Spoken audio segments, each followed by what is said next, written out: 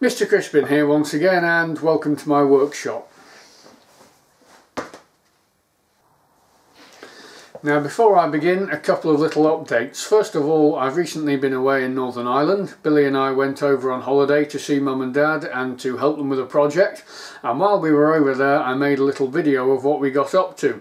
Now, this is a machining channel and always will be, and I didn't want to take the audience for granted, so what I've done is I've released this video as an unlisted one, meaning that you can watch it if you follow the link that I've posted in this description. Now, have a look if you wish to, and I'll leave it up to you. If you tell me in the comments that you don't mind the odd non-machining video, then in the future I may post the odd one.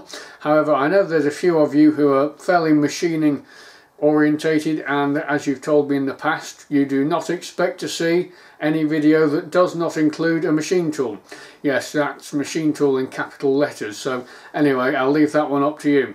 Now, in other news, I have been busily working away here on a rebuild of my Harrison lathe. Some of you may have seen that before. I've not really shown you much on camera, but I've got some chunkier components coming up on the Locomotive, so I decided it was high time to get that lathe in operation, and you will see a video fairly shortly called Reviving a Lathe. Anyway, on to today's topic, and let me get started. So this is my Locomotive so far. It's the topic of most of my machining videos, and over the course of time that I've been building it, I've received quite a few questions from people who are potentially considering building a locomotive. And they ask things like, what locomotive is it? How long does it take to build a locomotive? Where do you get the drawings, etc. Now, those are good little questions that I can answer in the comments, but what I want to try and do today is set out more of an overview to help any potential builder decide, first of all, whether or not they want to build a locomotive, but secondly, if they do, then what locomotive might they want to pursue. Now, if I was to take all the questions and try and condense them into one common phrase, it would read something along the lines of, Mr. Crispin, what locomotive are you building? Where did you get the drawings? If I was to build one, what would you recommend, and how long is it going to take me? Well, that's the kind of theme that I want to discuss today, and hopefully by the end of the video I've given you some ideas that you can go away and think about. Now, before I get into this, I do have a couple of assumptions and points to mention. First of all, despite appearances, I'm not a train spotter, so although I can talk about this, I can't really tell you any details about full-size locomotives. I can't tell you what lines they ran on, I can't tell you what engine shunted what engine, I can't tell you what years any particular engineer or engine ran. Yeah, I don't know much about locomotives. I chose a locomotive purely for the engineering project aspect. Okay, now the second thing I want to mention is some assumptions.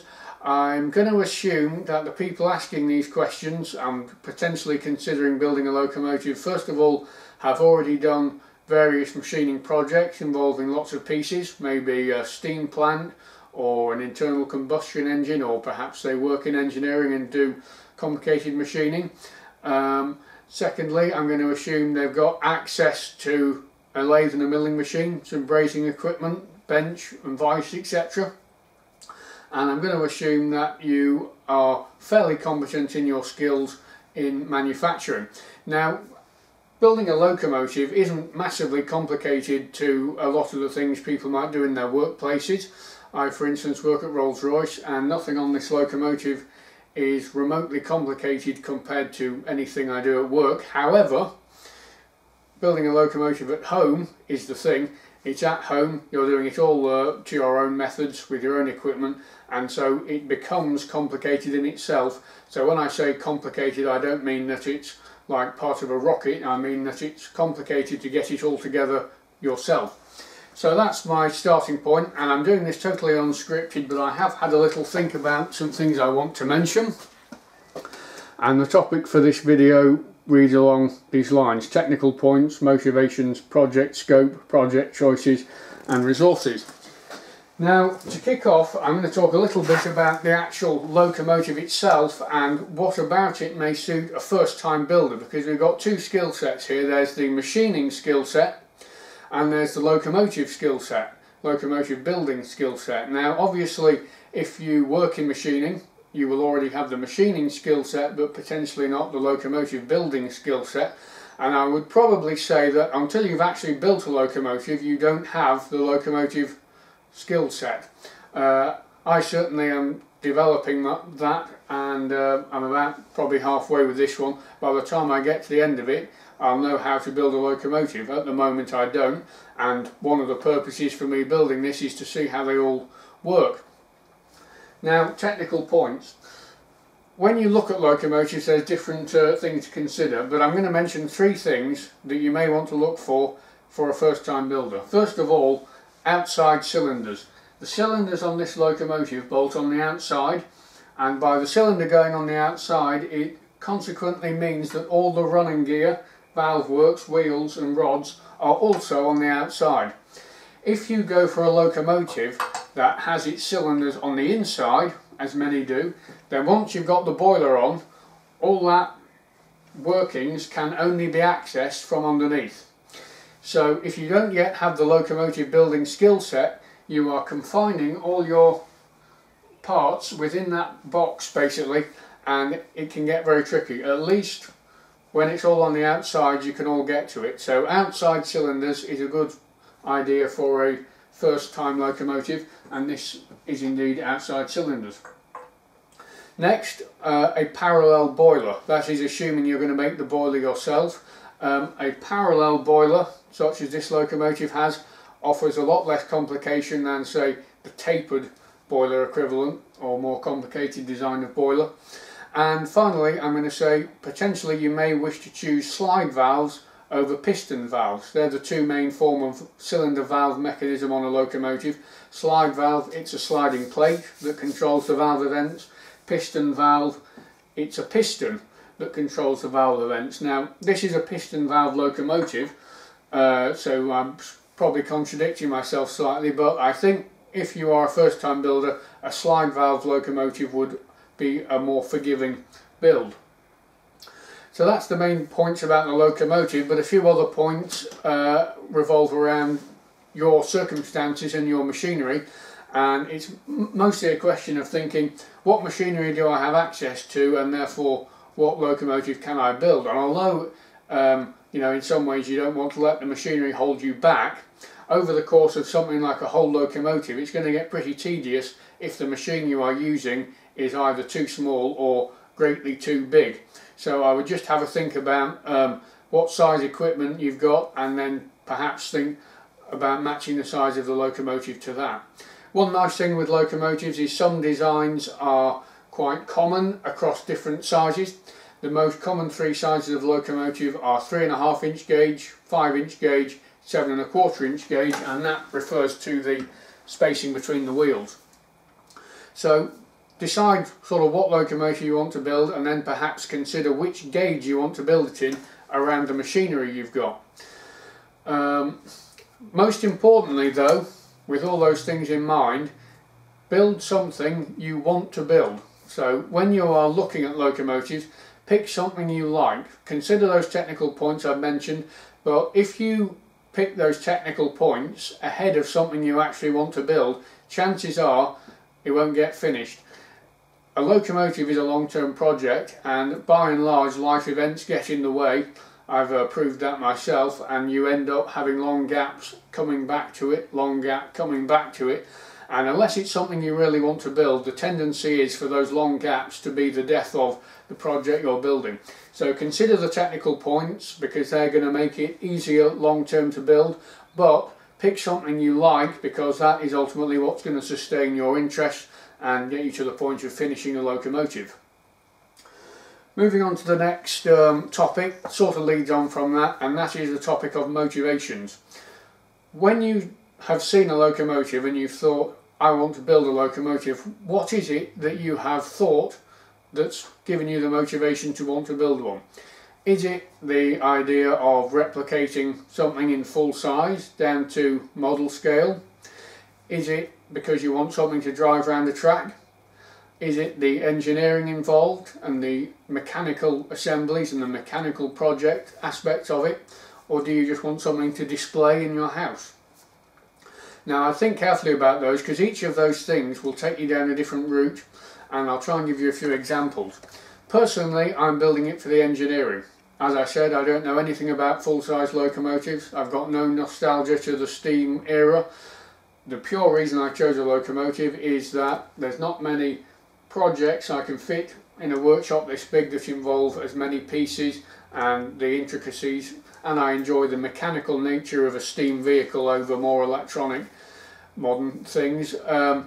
Internal combustion engines, traction engines, steam vehicles for the road also are of a similar nature to this. If you can find something with enough pieces to sustain your interest, then if you're building it for the mechanical engineering side of things, you know, any of those will be a great project. Now, if you're building it for the purposes of running around a track, I would encourage you to think quite carefully about how much time do you want to spend building it versus running it on the track. Again, my own opinion on this is I'm much more interested in building it than driving it around the track. I'm sure when I eventually do finish it, I will enjoy driving it around the track to prove it all out, but I have no real intention of spending one afternoon a week driving around the track. If what you want to do is drive around a track, then the 5 or however many years worth of building the locomotive may not be worth it. You may wish to either pick a locomotive that is simpler and will get you to the point that you can actually drive it quicker, or you may wish to buy one, etc. So think carefully about that. If your ambition is to have a locomotive you can just go and run, then the whole process of building it may not get you to what you're wanting particularly quickly. Static display, yeah, a few people ask me, you know, how about building a locomotive just to display? By all means. I don't think you really need to go into much detail with that. I mean, all the detail on this thing is to make it work, and that's where all the thought goes in. If you wanted a static display model, then get a picture and copy it. A nice metalwork project, but totally different to the complexities of building a running locomotive. So again, if your motivation was to develop the mechanical engineering, a static model isn't going to fulfill that to the same potential. Finally, the true scale builder, as they sometimes term themselves, someone who finds the true scale and copies it. Now, that's probably perfectionism at its highest level, and I have great respect for those builders, particularly anyone who copies something themselves, you know, goes and finds it, measures it all up, scales it down, and makes a really first-class job of matching the original, you know, rivet for rivet. Typically, people go and take photos, take their tape measure, find something, the original locomotive, measure it, take the paint colours, look at the rivet heads, and then they come and find someone like me who spent however many years building their locomotive, and they say, wouldn't it be better if you had used a pan head rivet on this step? Yeah, so different motivations, and hopefully that little section gave you an overview of something to consider. Decide what it is about a locomotive you saw that made you think I want a locomotive, and then think, was it the building, was it the running, was it the visual appearance? Think about that and let that guide you on deciding what path to pursue. Next up, the project scope. Now this is one I want to go through some details on: timescales, money, equipment. The average locomotive takes 3,000 to 4,000 hours to build. Quite a lot of time, and typically I'd say a locomotive builder may be retired. You're talking about 4 to 5 years. A friend of mine, Richard Gibbon, he can turn them around in about 3 years. Over the course of his life he's built 15 locomotives. He goes quite a bit quicker than I do, but I'd say 4 to 5 years is probably about your average timescale for someone with plenty of time to spend on it. I work 5 days a week and I do other things. I tick over on this, and that's about it. I would say still though, the number of years I've been at it, that I probably have put 3,000 or 4,000 hours work in, but I've been trying to film it. So if you are remotely interested in finishing a locomotive in a reasonable number of years, don't bother trying to film it. I think it adds probably a good 50% on, you know, if not more. And yeah, I'm about halfway with this one. If I hadn't been trying to film it the whole way, I may be an awful lot closer to finishing it based on just the number of hours filming and everything adds on. So yeah, that's what am I talking about here? Yes, I was talking about timescales. Yeah, so 3,000 to 4,000 hours for the average locomotive builder, depending of course on your methods and standards. Now, next up, equipment. So there's a nice idea in traditional model engineering that you can do, everything on your Myford lathe. That would be the traditional English model engineer's outlook. And I'm sure people have built whole locomotives just on a Myford lathe, doing all the milling with a vertical slide. I have built a V-twin double acting oscillating steam engine in that method, all on the Myford, doing all the milling vertically. I think if you were to try and build a locomotive like that, you would be sick to the back teeth of trying to do milling on a lathe by the time you got to the end of it. A milling machine is really what you need to get the job done. Also, in days gone by when people did everything on their Myford, they were also prepared to do a lot more handwork than the average person is today. Hand filing, sawing at the bench was quite commonplace, and people did great work in that method. But I think today I would say a lathe and a milling machine is the minimum requirements. It doesn't have to be a posh lathe or milling machine. Again, Richard Gibbon I mentioned, he bought one of the early Taiwanese milling machines when they came out, the type with the round column, 3 pulleys on top, rack and pinion for the head raise and fall, and that's the machine he's built some quite enormous locomotives on. Locomotives probably this big, so it doesn't have to be, you don't need a Bridgeport, you don't need a big lathe, but a lathe and a milling machine is probably the go-to strategy. Also, even if you're not planning on building the boiler, you probably do require some brazing equipment, because a lot of the assemblies on this thing assume you can braze them together. A little bit on money. The speed I'm building this at and the nature of my build, in that I've not used many castings, I've done it all from bar stock, has meant that this has not really been an expensive build. I mean, the most expensive thing so far was the blocks of steel for these cylinder blocks, and we're talking tens of pounds, not hundreds, not thousands. I think probably for an overall locomotive, if you go down the castings route, you're talking a few £1,000s. Boiler materials could probably be another 1,000, and if you were to actually buy a finished boiler, you could be talking 2-3 more £1,000.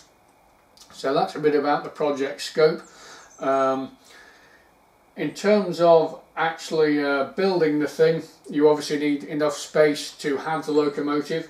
I've been to lots of model engineering workshops where, in a spare bedroom, or some of my early workshops were in my actual bedroom, and you do run into a scenario where if you're trying to build something this long, plus the tender, 1.5 meters, you need space to build it, and you also need to consider about how you're going to handle the finished thing.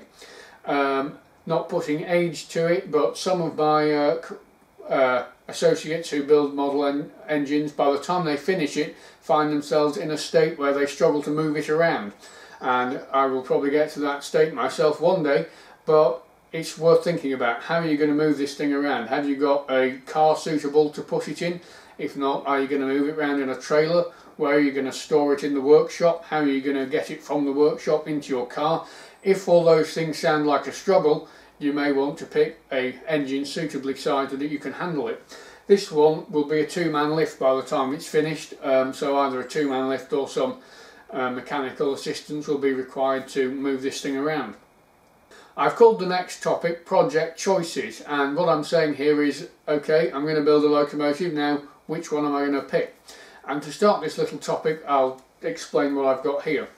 This is a B1 Springbok. Now, a B1 Springbok was a full-size passenger hauling locomotive from, I think, about 1940, and in 1955 a man called Martin Evans scaled it down to this 5-inch gauge, 5-inch gauge being the distance between the wheels. Now, 5-inch gauge works out at roughly 12 times smaller than the original, and it's a full scale down. So some people think, when you scale it down you lose a lot. Pretty much all the bits are there. and it's going to work just like the full size one did. One interesting point with scaling down is that although you can scale dimensions down with no problem, some aspects of physics don't scale down particularly well. For instance, how things run through the fire tubes, how the coal burns. Not everything scales down, but by and large it is a replica of the original. Now, it's about 40 inches long, a metre. It has a tender that goes out of the back.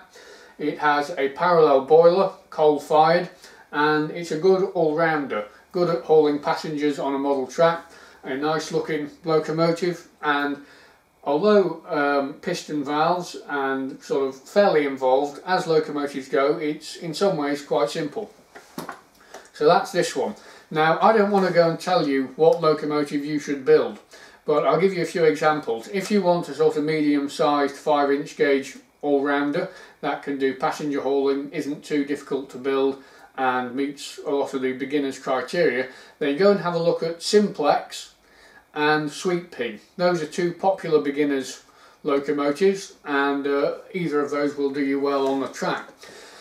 If you want something a bit smaller, either to suit your machinery or your ability to move it around, or just because you want to keep it somewhere that's you know, in the house perhaps, and you want to put it on a shelf, then you could look at a locomotive called Titch. That's probably a very small example, and also Rob Roy. So there's 4 locomotives you can go and look at. They're all good beginners locomotives. They cover a range of sizes, range of visual appearances, so there's a few to go and look at.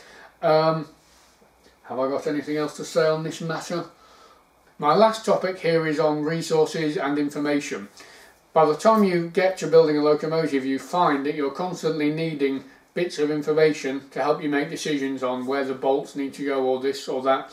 And to those of you in professional engineering, it comes as a bit of a surprise to have a set of drawings that don't have all the information on them to make the full thing.